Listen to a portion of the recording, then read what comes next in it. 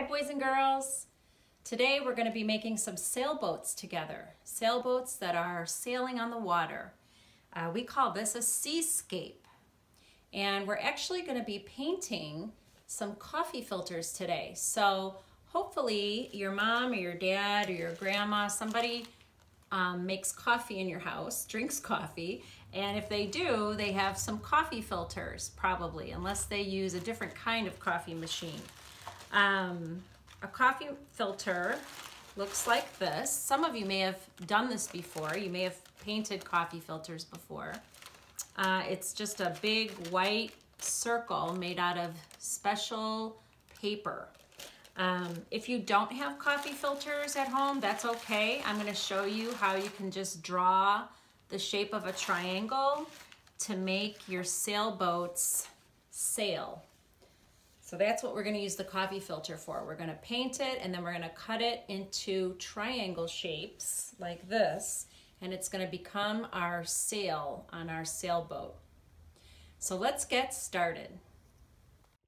So the first thing we want to do is protect our table. So it'd be a good idea to put down some newspaper or maybe a plastic tablecloth. And I also have a piece of wax paper here. So if you have any wax paper, that might help also, because our coffee filters, well, the newspaper will soak up some of the paint and water from our coffee filters if we don't have a piece of wax paper there, which is okay if you don't have it. But anyway, the next thing we want to do is we want to flatten out our coffee filter. Now I have two here, because I'm going to show you two ways. I'm going to show you how you can do it with watercolor paint, and I'm also going to show you how you can do it with marker. So the first thing I'm going to do is show you with watercolor paint. So I have my watercolors right here, and I have a jar with water and some paint brushes, and tried to flatten that out a little bit. I'm going to add water to my watercolor, of course. We always have to add water, and I'm going to stir. And remember last week I told you that the more you stir, the brighter and bolder your color will be? I don't know if you remember me saying that, but that's always what we want to do with watercolor. We want to stir, stir, stir, and make a splashy puddle. And then I'm going to paint on my coffee filter. Now you can use any colors you want. I'm going to use purple, and see how I put it in two different spots there. Now I'm going to add some red. So I'm adding water to my watercolor paint and I'm stirring.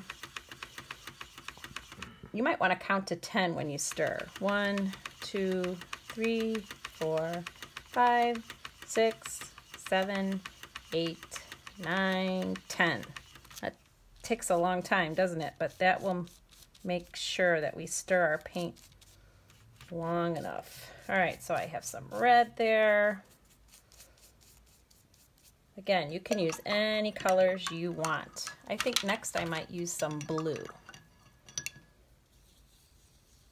So 1, 2, 3, 4, 5, 6, 7, 8, 9, 10. There we go. And I'm just filling up my coffee filter with lots of, lots of fun colors. So you might want to use pink, you might want to use yellow, you might want to use some green. On this one I'm going to stick with blue, purple, and red. So now I'm going to show you how to do it using markers. And so for this, the best markers to use are your regular either Crayola or Rose Art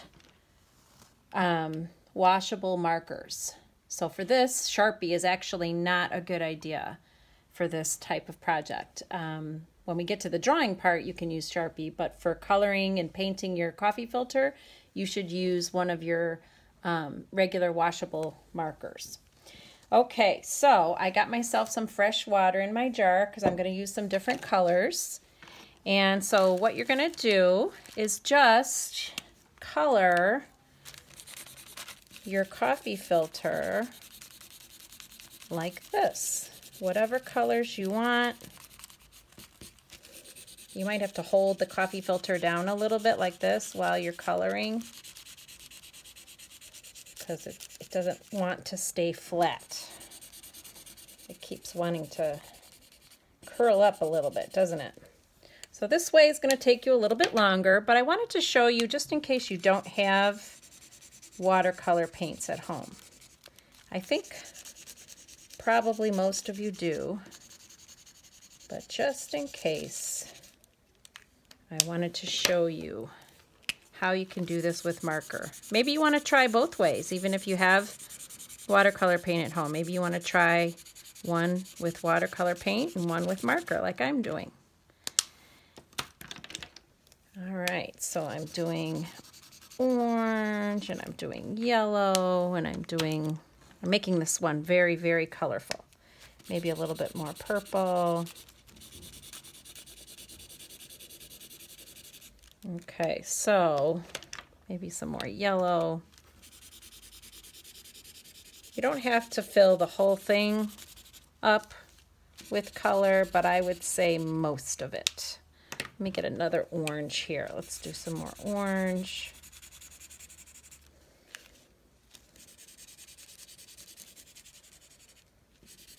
Okay, so I think most of it is filled with color, right? All right, so now this one is drying. I'm going to put it on top of mine. Maybe I'll try to slide it over just a little bit. Still wet. It's very delicate. See that? Okay. So I'm going to take my paintbrush and I'm just going to wiggle my wet brush around. So I'm getting all that marker wet. And since they're washable markers, they're water-based markers, the marker starts to break down a little bit and spread out like paint.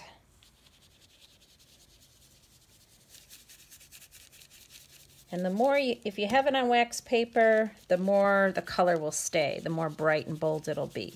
If you have it on just newspaper like I have there, the newspaper will absorb some of the color and it won't be quite as bright. It'll be a little bit more soft.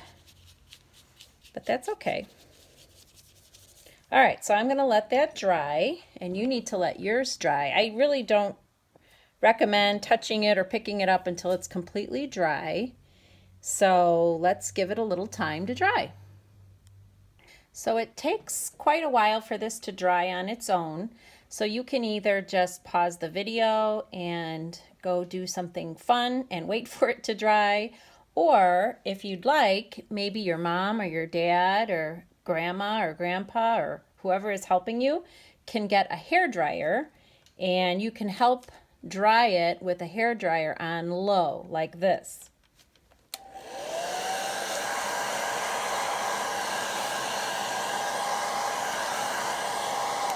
Okay, so I had it on low and I just waved it around a little bit, but that's something you would need some help with. And that will just speed it along to dry. Or you could just wait for it to dry and just go do something fun, like I said. Now, once it's completely dry, we're going to use some scissors and we're going to cut it right in half. So very carefully, you're going to cut it right in half. Now, I have big scissors. You probably have your own kid-size scissors, which is great. Okay, now that I have two halves, I'm going to put them together like this, and guess what? I'm going to cut them in half again, both at the same time. Watch. See how I cut it in half again? And now how many pieces do I have? That's right, I have 4 pieces. All right, guess what? Now we're going to cut each one of these in half again. So see the piece I have right now? I'm going to cut it in half one more time until I have this small triangle shape. Now, your coffee filters might not be as big as mine, so you might have smaller pieces, or you might not have to cut it as many times as I did because my coffee filters are pretty big. But I'm taking each piece and I'm cutting it in half. And then that's all the cutting we're going to do. We're not going to do any more cutting. So how many pieces do we have? Let's see. Let's count. 1, 2, 3, 4, 5, 6, 7, 8. I have 8 pieces. Okay, now we're ready to make our sailboats. Okay, so we need a piece of paper, and here's 2 pictures of sailboats that I already made. So the first thing we're going to do is we're going to draw a line right across our paper, but we're going to use pencil to do it first. And this line is a very special line. You know what that line is called? It's called a horizon line. And a horizon is where the earth meets the sky. Or in our picture, it's where the water meets the sky. So we're going to draw just a straight line right across our paper like that with pencil. Try not to press hard with your pencil. Okay. And next, we're going to start drawing our sailboat. Now, if you don't have coffee filters at home and you weren't able to paint coffee filters with me, you can just start by drawing a big triangle. Remember, we're going to draw a triangle just like this. Now this one's a little bit curved because of the shape of the round coffee filter.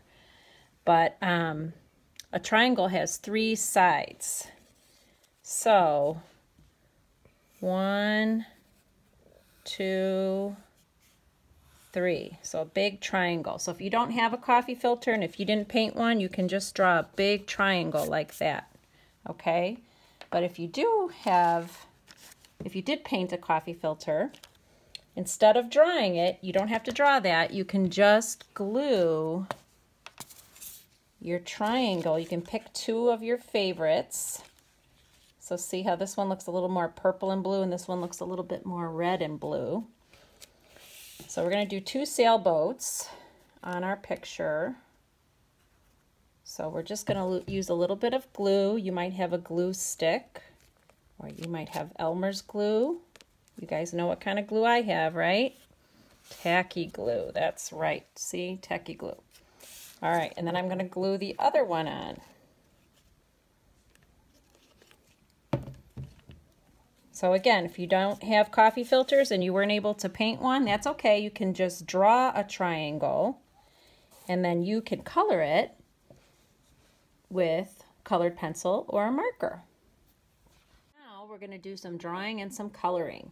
And I'm going to use a blue Sharpie, but you don't have to use a Sharpie. You can just use your regular Crayola or Rose Art markers like that. But now that the top part of my sailboats are on my paper, I'm going to trace over this line in blue because I want it to look like blue water. And I didn't want the marker to show through my sailboat, so that's why I waited. Okay, and now I'm going to draw the bottom of my boat, so I need a brown marker. Okay, and I'm going to just draw a little line underneath my boat like that, underneath my sail. This is my sail for my sailboat. And then I'm going to draw a long line. It's going to be the same size as the bottom of my sail. So just as long as that is, I'm going to draw another line right underneath it. It can be a little curved if you want, or it can be straight. And then I'm going to draw 2 lines straight down, but I'm not going to draw the bottom of the boat yet. And I'm going to explain why in a minute. So that looks kind of funny right now, I know. But what I'm going to do next is go back to my blue marker, and I'm going to make some waves.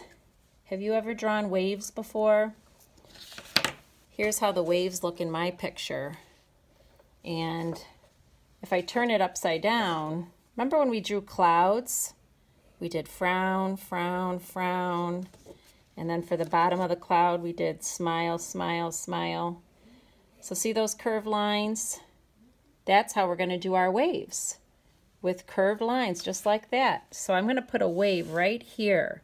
So it's going to look like smile, smile, smile, smile. It's all smiles in this picture. So I'm going to do some more smiles here. Smile, smile, smile, smile. Okay. Except for I want to wait to do waves here because I want to do my other boat. So here I'm going to draw another little line straight down. Then I'm going to draw another line. Should be about as long as your sail. I'm going to come down with 2 lines and I'm going to stop. I'm not going to draw the bottom of the boat because I'm going to put a wave there. So here's my wave. Smile, smile, smile, smile. Maybe I'll put one more wave here. Smile, smile, smile, smile. And one more here. Okay. So now I'm going to color my boat.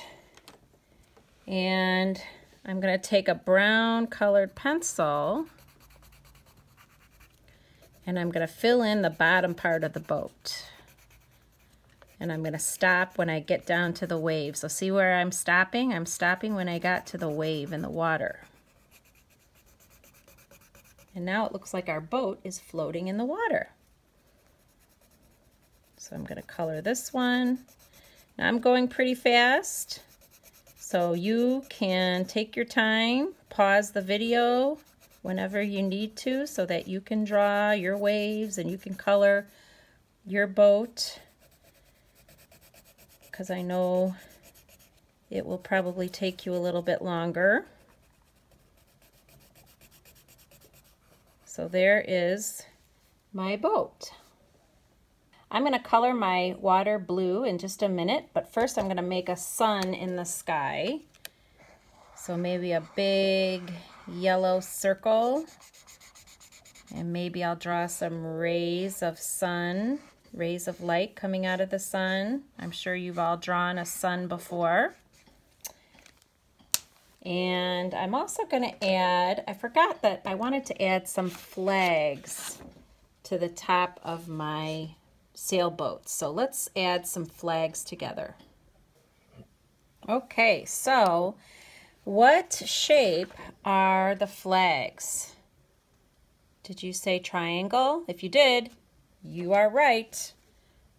The flags are just going to be some triangles, but notice how the triangles are kind of on its side. They're going sideways like that. So I just did two triangles like that for my flags, and then I'm going to color them. Let's see, what color should I color them? How about this purpley blue color, dark bluish purple. Okay, so now I have flags on my boat. And then before I color my water, there's one more thing I put in my sky. Did you see my birds flying in the sky? Have you ever drawn birds like that before? They look like birds that are very far away, flying in the sky. So all I did is I took a black marker and I just made 2 little lines. Let me show you really close. So I just did a line like that and a line like that. It's just a tiny little, can have a little curve to it. A little curved line like that, like a little smile, and another little smile. Little curved line, little curved line. See how tiny that is? So they look like birds far away. Okay, now all I need to do is color my water, and I'll do that on fast motion with a little music, and you can watch me.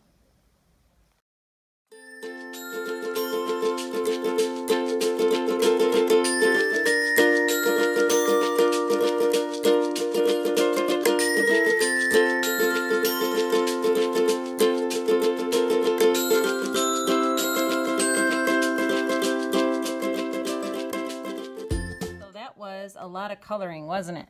I just decided that the marker that I used for my waves was too light. It's hard for me to see it now with all my coloring, so I'm going to go back over it with a darker, I'm going to use a darker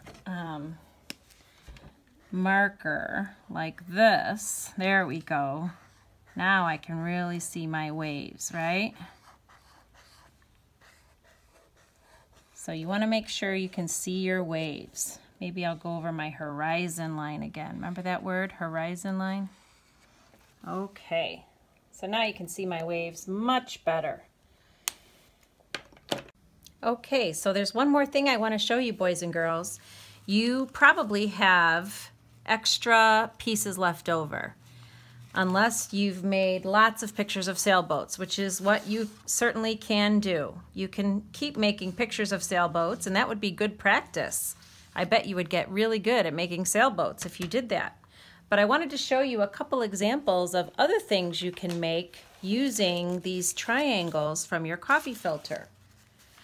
I made a flower, 1, 2, 3, 4, 5, using 5 of those pieces. And I also made a butterfly. How many pieces did I use there? 1, 2, 3, 4. Now, if you didn't have a coffee filter and you just drew your triangles, you can still do this by drawing your triangles in your butterfly or in your flower petals. But I just wanted to show you some other fun things you can do with your leftover pieces. So I hope you had fun making sailboats with me today, and I can't wait to see your artwork. Have a great week, everybody.